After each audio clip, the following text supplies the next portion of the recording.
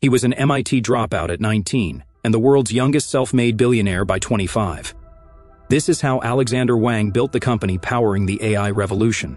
While much attention is given to developing artificial intelligence models, the true foundation of effective AI lies in the quality of the data used to train it.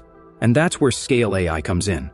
They take raw, unstructured data, images, video, text, and label it so AI models can learn. Wang built a system that combines machine learning and human reviewers to label data faster and more accurately than ever. Whether it's detecting stop signs for self-driving cars or identifying threats in military drone footage, Scale AI makes the training data intelligent. By 2019, Scale hit unicorn status. By 2021, it was valued at $7.3 billion.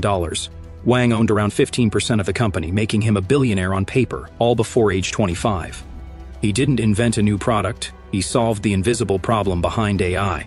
No hype, no shortcuts, just pure execution.